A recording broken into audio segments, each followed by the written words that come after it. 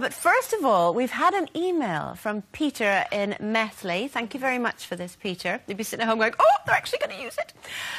He said, ladies, I thought you might find the following article about the good old days informative and help in your relationships, which we thought was really nice until we read the article. It comes from a 1960s book about sex education, which is quite outdated, it has to be said, in terms of a wife's duty in marriage. However, of her duties, the book suggests that a wife should make sure she's well prepared for bed. Now, it says, when retiring to the bedroom, prepare yourself for bed as promptly as possible. Now, we've actually edited that, but I'm going to read you the full bit. As promptly as possible. Your tired husband, does not want to queue for the bathroom, as he would have to do for his train. Remember to look your best when going to bed. Try to achieve a look that is welcome without being obvious. If you need to apply face cream or hair rollers, wait until he's asleep, as this can be shocking to a man late at night. So, how much effort do we put into getting ready at bedtime? Oh, you've no idea the effort I put in. Okay. Honestly, because I have to time it right so I can get up the stairs into bed within a minute and a half before he comes up, so I can be asleep. And to be honest with you, I go up to the bedroom, I go round to my side of the bed, take my clothes off, get into bed. How about washing your face and brushing your teeth and brushing your hair and putting your No, what I do is I go in, I have a quick look in the bathroom to check that my makeup could possibly stay on and get me through another day. I've got the school one. I've got the school one. I can't do the school one without full makeup on. And I'm not putting it on myself that time of the morning, so it's got to last 24 hours. Do you sleep on your back like that?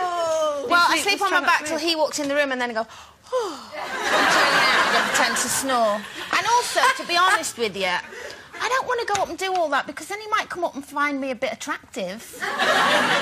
Well, not if you take all your makeup off. I don't mean that in a bad way. That's true.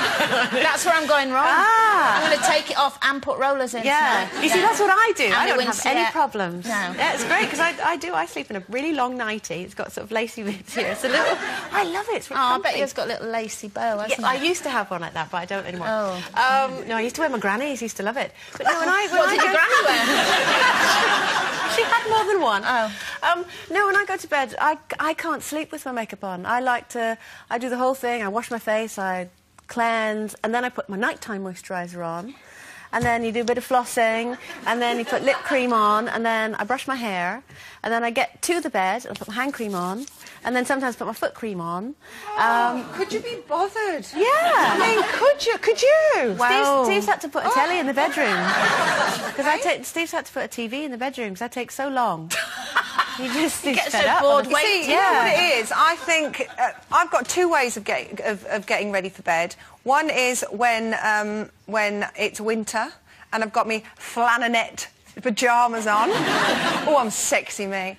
And then if I happen to be on a date or I have a man caller, or as you said the other day, any old punter coming round, which was nice.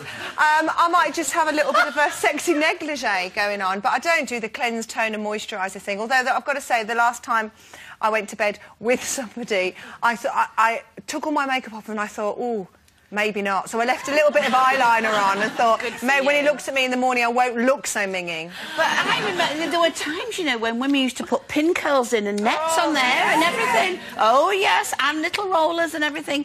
But the thing is with me, you see, what I like to do is I go upstairs and I dermabrase and then I pump. You have to put a bit of pumping. No, pumping cream on your face so you go... like that, and brush my teeth, and then I get into bed, and then I have my glasses there, and I have the crossword, and then I have my diary that I have to write every night, and I have all sorts of things around me that I have to do before I can go to sleep. So I have to be very busy at my bedtime. You do? Because there's nobody there to talk to, is there? So I have a lot... What if you had, I mean, obviously, hypothetically speaking, what if you had a male partner? Well, if it was Johnny Depp, then I would just rip everything off and jump in. Yes, oh no, I wouldn't waste time with brushing teeth, would you? Oh, yes. I'd be straight in there. Well, you could just put yours straight in the glass, the brush. She's so funny. OK, do you want to win?